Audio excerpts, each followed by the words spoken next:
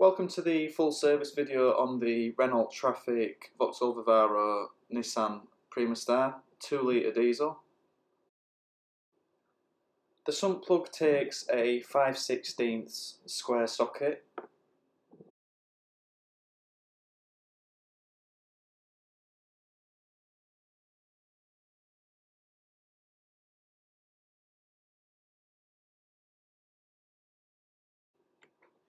And the oil filter housing is also located at the bottom of the engine.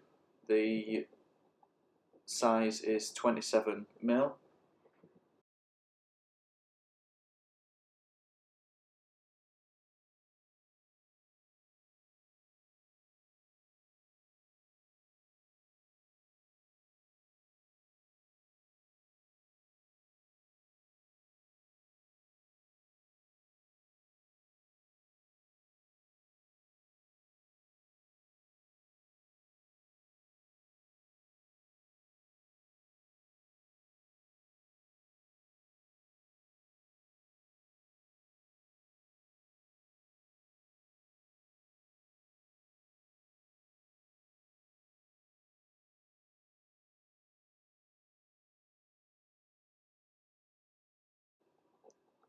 Now this filter was quite stuck in the housing top, and what I didn't notice at the time was the large spring that popped out. So the top mount is still stuck in the filter, and we'll need to squeeze the spring back in before we replace the housing top.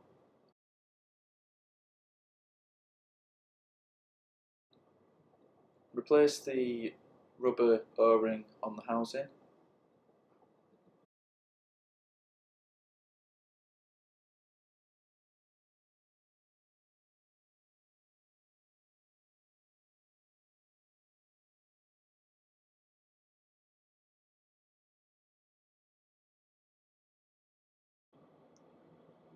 Now, in order to get the mount out of the top of the filter, I actually had to cut the filter apart. It was so stuck in there. Now, don't forget when refitting the filter into the housing, if your housing assembly has come apart the same way as this, don't forget to put the large spring back in there. It's quite difficult. I did have to take the whole assembly and press it against a wall using quite a lot of effort to get it to go back in.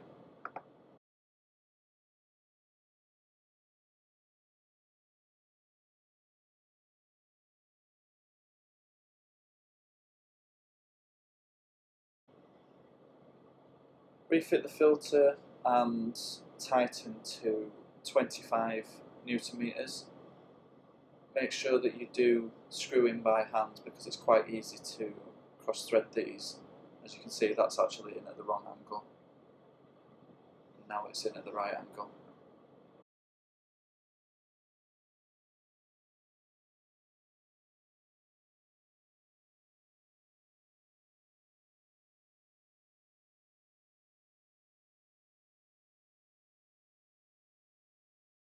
The sump plug washer stayed stuck to the sump, so knock that off, get a new one fitted.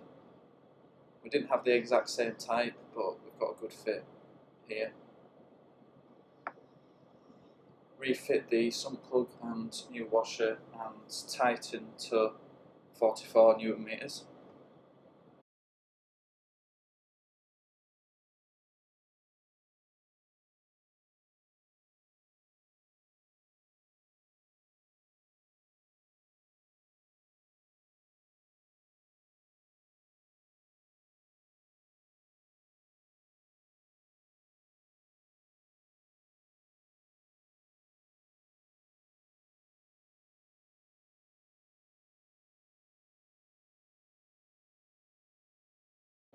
Now give everything a good clean, as this will make sure that you can tell if there are any leaks after we refill the oil.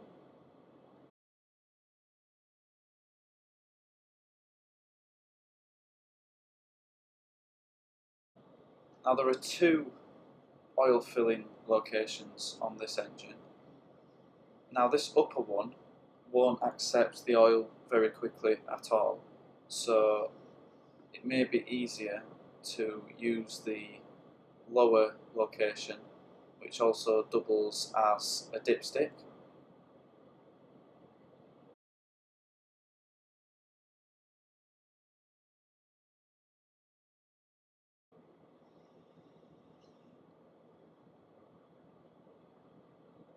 As you can see here, the upper filling point overflows pretty quickly.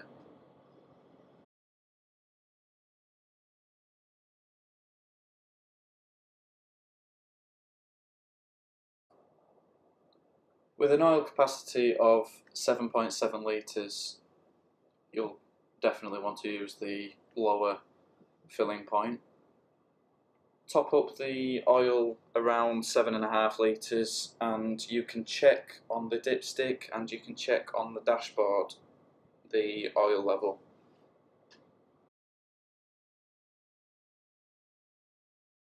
Once you've added enough oil, replace the filler caps and start the engine.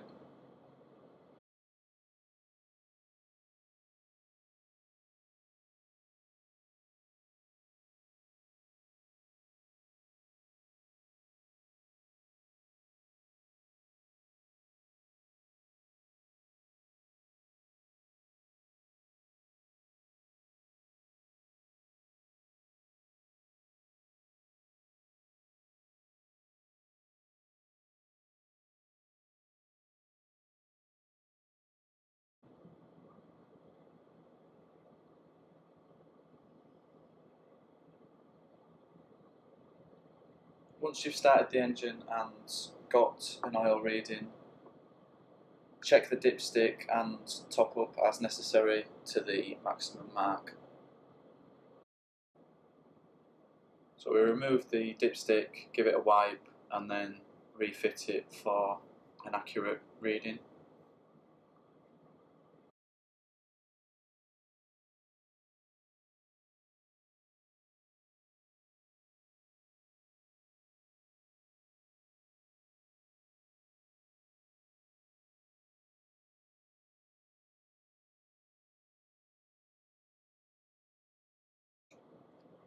Now the air filter, we've got 4 T25 Torx around the airbox, one of which goes through the upper oil filling point.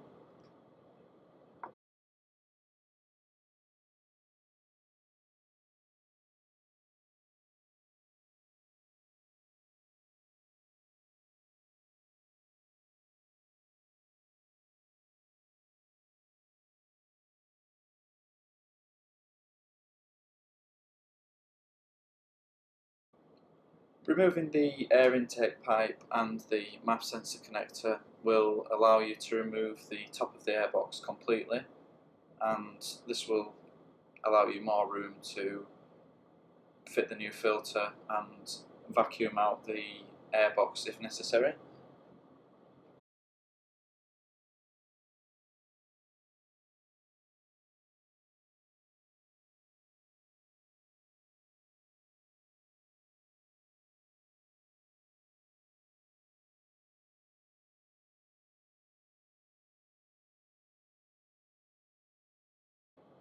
The filter does look square, but it is actually longer on two sides, so make sure that you fit it the correct way around, and make sure that the edges of the filter are seated correctly.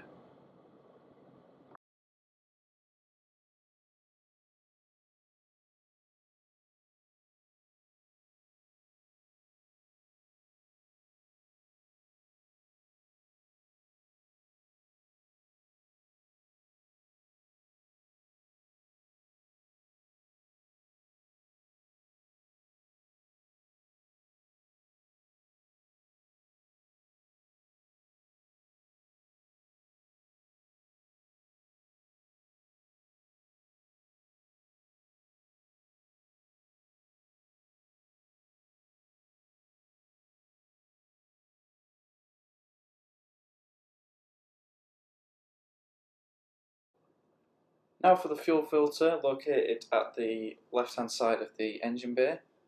Lift the whole assembly out of position, it's just slotted in.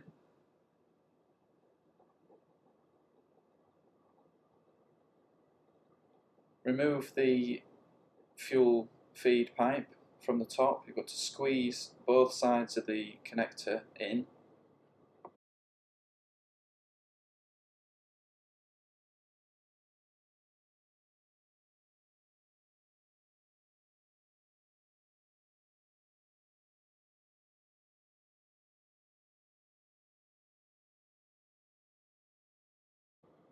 Now remove the electrical connector from the top of the housing.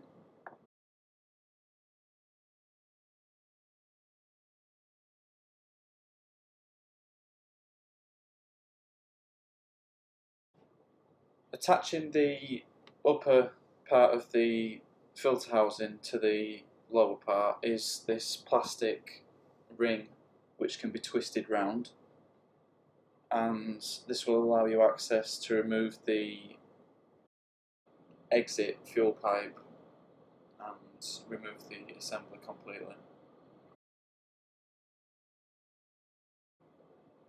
So there's just one Torx bolt to remove from the centre of the housing.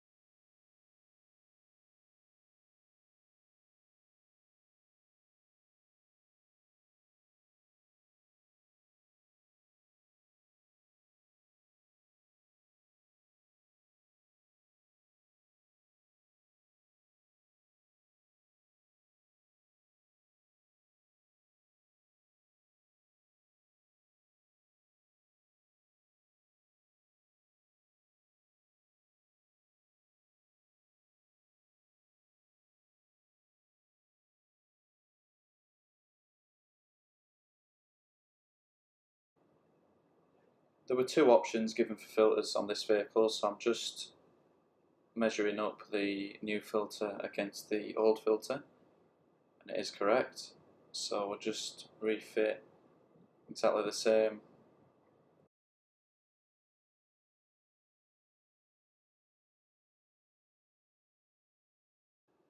Now we've got a new rubber O-ring seal for the bolt itself and also for the housing.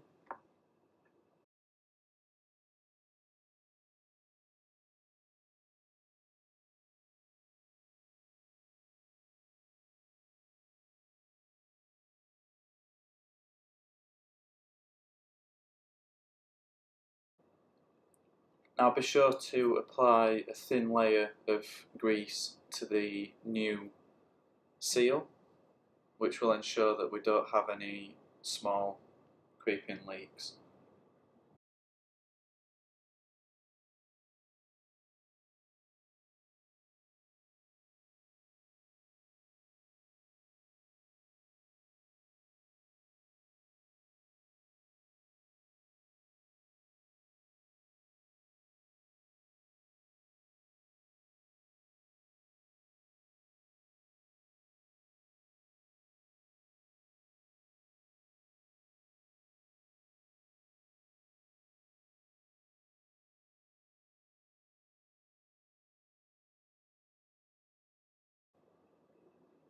Another thing to look out for is the filter housing top has an orientation and it can be fitted in multiple directions. So what you'll need to do is look at the mounting point on the vehicle and make sure that the top goes back in the same orientation as it was removed from the vehicle.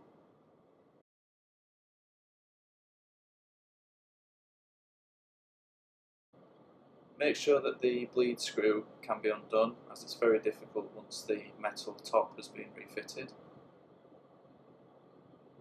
Loosen the bleed and prime the filter until you've got a steady flow of fuel leaving the bleed. So we've still got air in there.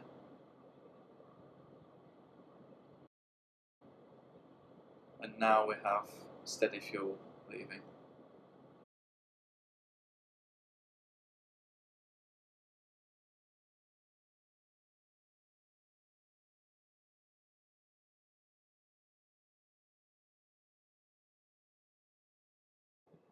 Replace the cover for the prime pump and then start the vehicle.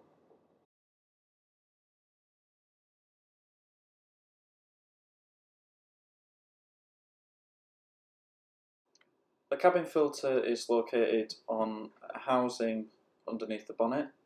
Watch your eyes when you are removing, as a lot of debris will drop down.